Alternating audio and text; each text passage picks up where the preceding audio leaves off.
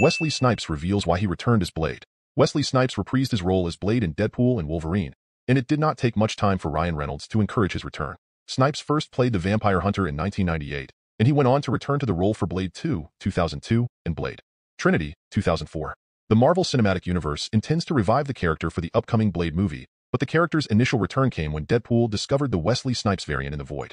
It took Blade little prompting to stand beside Deadpool, and Snipes did not need much of a stronger push.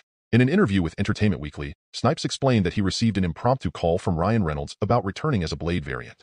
Snipes did not expect the call 20 years after concluding his time as Blade, but he readily agreed to join the cast after hearing Reynolds' plan. He says, "I did not think it was possible. I didn't think we would be able to pull it off. I didn't think that Marvel was into it, Disney was into it. Also because they had Mahershala cast for the next upcoming version of it.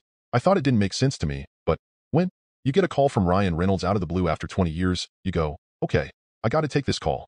Let's see what this is about. He told me the idea. They said, yes, and it's a go. If you're in, we're in. Here we are."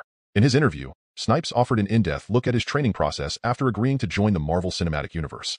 Because he was not ready to play Blade, he prepared his body for an action scene that he knew nothing about. He admits that he didn't have to do as much as I thought, but he still needed additional support from a costume insulated by foam to help perfect his appearance.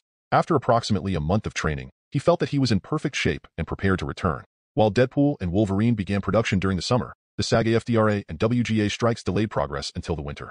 When Snipes returned to take up his role, it was so very cold, which made shooting very, very tough on the 61-year-old actor. The initial movies were not entirely suited to Snipes' preferences either. He admitted that the original Blade was not really my humor and enjoyed the Deadpool take on the character more.